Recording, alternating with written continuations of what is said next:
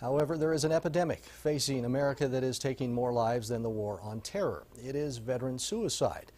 Eyewitness News reporter Hannah Miller spoke with veterans in the area to find out the struggle soldiers face when returning from active duty.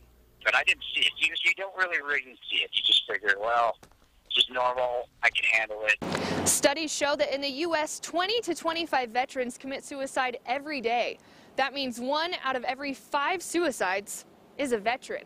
Bob Skinner, a Vietnam Navy vet, knows the effects all too well as his longtime friend ended his life. Is there something I could have done?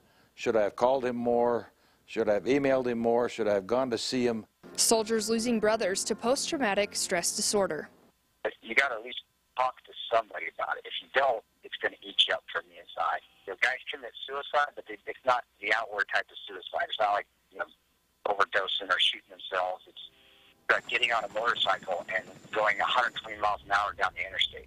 Soldiers unsure of where to turn need to know resources are available. As we understand what it is and be more understanding of our military members, then I think what we do is we end up helping to challenge that stigma.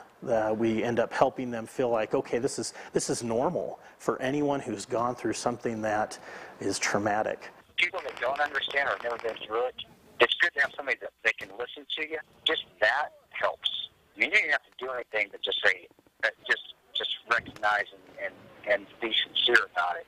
But even after some help, Skinner says images of war are still to this day hard to lose. Have you been back to Vietnam? And with big tears streaming down his face, he looked at the person who's talking to him and says, I go back every night. So that's tough. In Idaho Falls, I'm Hannah Miller.